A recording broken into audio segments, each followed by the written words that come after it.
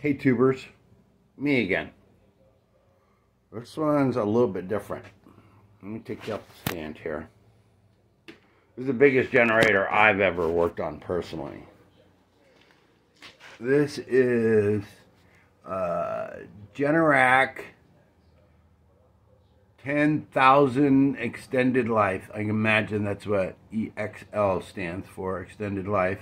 19 horsepower Generac overhead valve. I don't know what I means. Engine. It does have a on off or a run switch. It's in the off position. Idle control. Not sure what that's all about. It's got a ton of, what do we got here? 240 volts AC, 120, 240, and then a whole bunch of 120s. And they all have independent circuit breakers. It's a 2-cylinder. It's got a oil filter out there. I'm assuming that right there is almost looks like a solenoid, doesn't it, boys? Let's turn the light on. Maybe that's for like pressure or temperature gauge. I don't know. Just looking in here, that's kind of weird. See the valve covers, how they're secured with actual nuts instead of bolts around. Choke. Yes. Yep. What else? So 19 horsepower GN 570. Looks like something that you would see on a lawn tractor or something. It does have a push button start. There is no battery that goes to it. I'm just gonna put some spray down the carb and see if I can get it to lick off. But for sure, I'm looking at the oil. The oil looks really good, but it's a little bit high on the stick. See if we can get it to focus. It's a little bit high on the stick. So two things.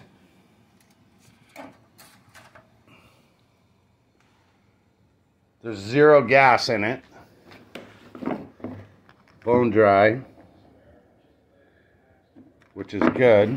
It's plastic. I don't have to deal with any metal or rust or anything like that.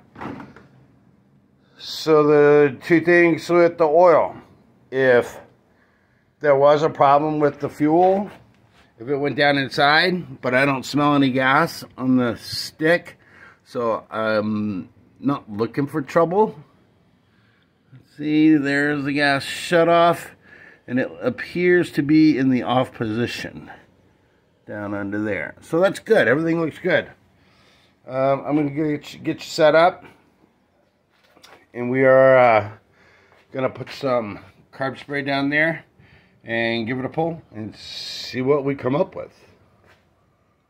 Be right back.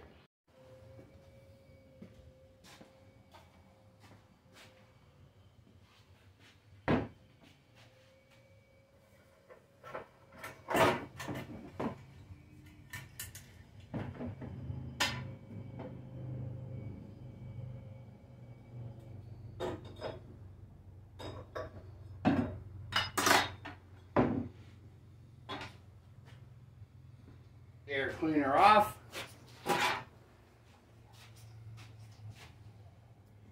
Does have a pull start. So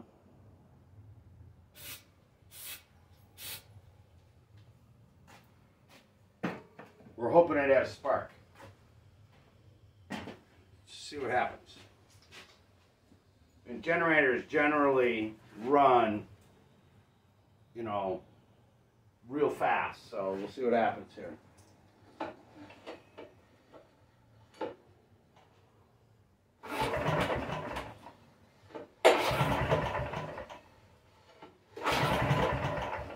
Nothing. give up that easy. Try it again. It pulls over really, really easy. So, I don't know what that could mean.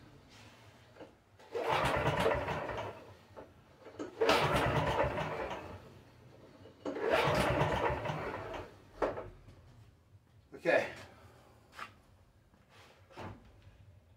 Wait a minute. I didn't turn that switch on. Try it again. We were just priming it.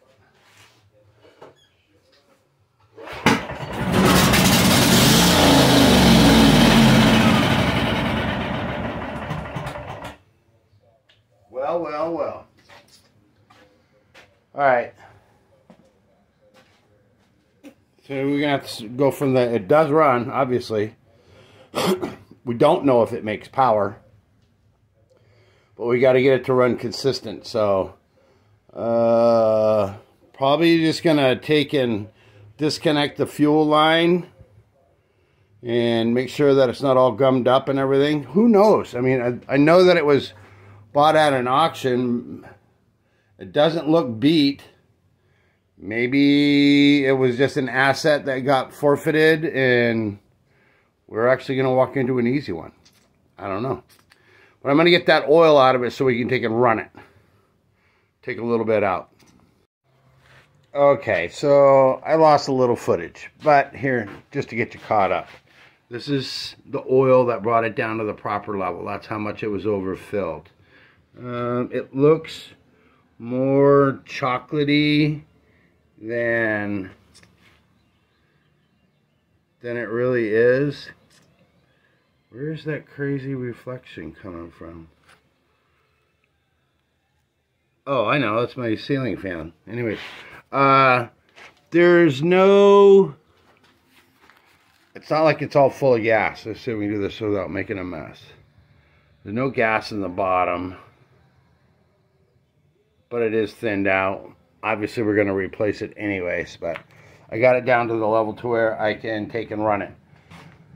It's a hassle. I don't even know what this thing is. I would imagine that it's probably something to do the electronics and a governor, some kind of whatever. It's got a little wire that comes out over here, goes down to here. Yeah. I'm just guessing it's something like that. And if you don't know what it is, don't mess with it. That's my thought. So anyways, I am just, I tried to put a little bit of gas in just to see, like, hey, did we get lucky? No. So this thing is all varnished up. I took out the float. I can't even tell you. This is the float. Here's the top of the carb. There's the needle. The gasket came out, still in great shape. I'm gonna reuse that. So basically what I'm gonna do is, like, I'm just gonna hit, there's a main jet adjustment. So like fuel will come up into here, gets picked up. I'm assuming that's the adjustment right there. And then right down in there is where the actual, what do you call it? Like where it gets misted. So I'm going to shoot carb spray through all the top here, get the varnish off, and then just deal with the bottom of the bowl. That would actually be the bottom of the bowl down there. And it's still liquidy, it's not tar. So hopefully it won't be too bad. We get this cleaned up and then put back together, and then let's see what's up. We gotta replace some of the fuel line. The rest of it actually looks pretty good. So I'm not sure what happened to it. I want to replace all this. If I don't have that, that looks like a 3/8 diameter inside. I don't know that I have that. I know I have 1/4, but anyways. I'm just gonna clean it up, guys, and then we're gonna put it back together. Okay, I'll be right back. Hold on, we got a killer radio, and okay. So here we are. Turn the light on. Ugh. Go back. There we go. So now that looks a whole lot better. And yeah, it was pretty varnished up in there. So now this is, here is, I'll try to do it without shooting the camera. There's the, for the fuel line in, watch, right dead center. Try to do it slow. That's got clear liquid coming through it. That's just carb spray. All down in here. That's just carb spray. I'm feeling pretty confident that there's no loose pieces. If you shoot right in here, look at where it kind of looks like a jet on the bottom of like a Briggs. I'll try to do it slow. I don't want to shoot the camera. Do it out this way, it'll shoot the other way. Whoops, wait a minute. Sorry.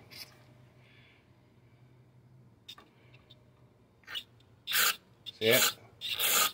That's got clean coming through it.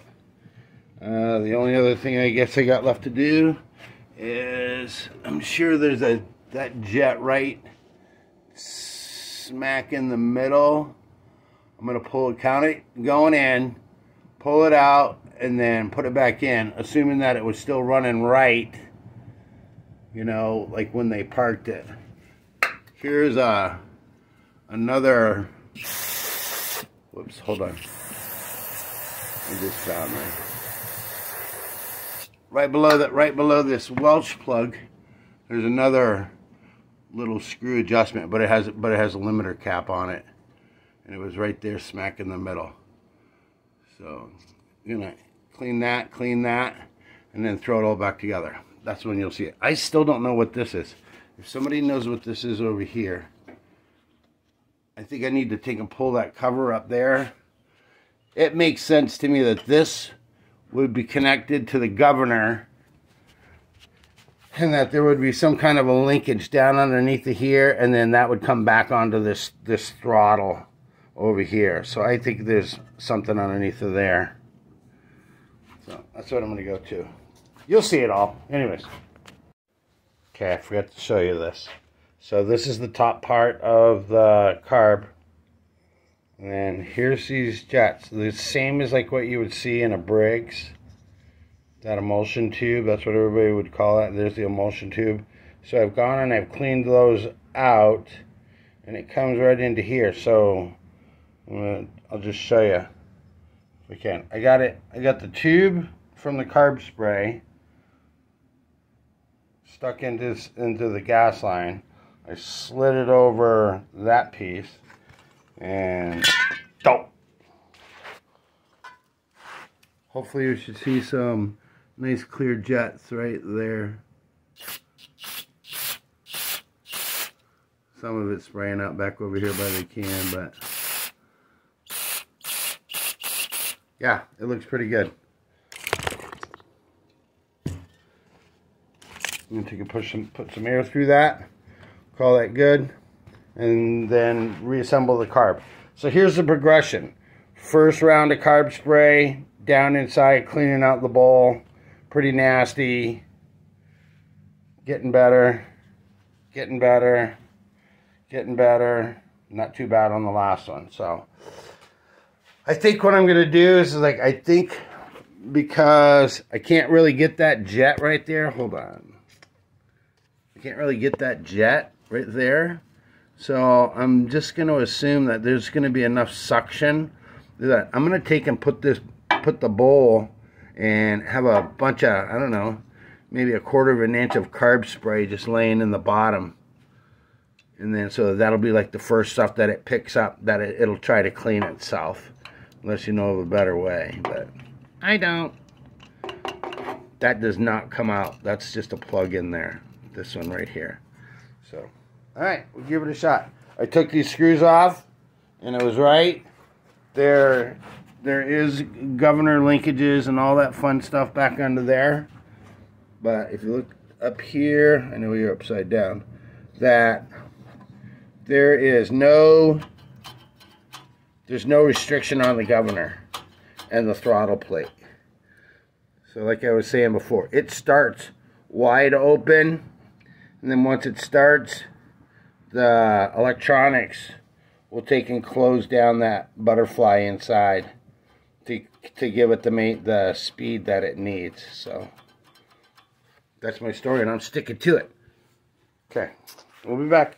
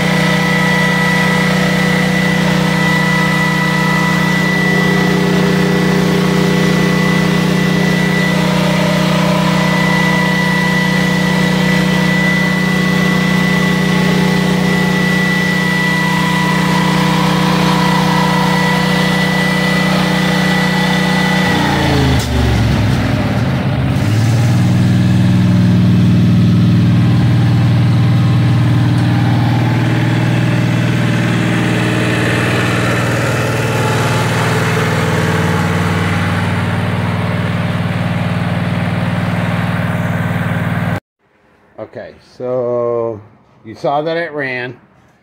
I just hooked up my little IV here with gas. That's for it to run. It makes power, at least off of these two. I don't see any reason why it wouldn't work off the rest. But now is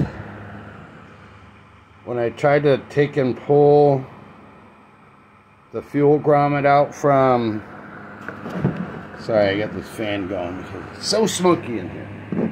From there, it just broke because there's a, what do you call it? There's a fuel filter that goes on the end of this, and you turn it off and on, blah, blah, blah. So I'm going to get a new one of these, like $10 in 3 days or 4 days of waiting. Yeah, but she's a runner, does everything that it's supposed to do. So in the next 3 days, while I'm waiting on that other part, I will probably just give it an oil change, check the plugs, see if it needs any of that stuff, and we're gonna call this one good. So in total, I don't know, 3.5 hours of screwing around with everything. Get it all done. I think what he's doing nowadays is that he's going to auctions and he's buying stuff and he's bringing it over here and getting them fixed on the cheap. It's not a bad idea. Nothing wrong with that. So, all right, you guys, that's it. Generac 13. Oh, and when I looked this up, overhead valve. I don't know what that I was, but anyways, I thought this thing might be an inverter as well as a generator, but evidently not. I don't know. Anyways, okay, that's it. Thanks for watching. That's it. I'm done. I'm out.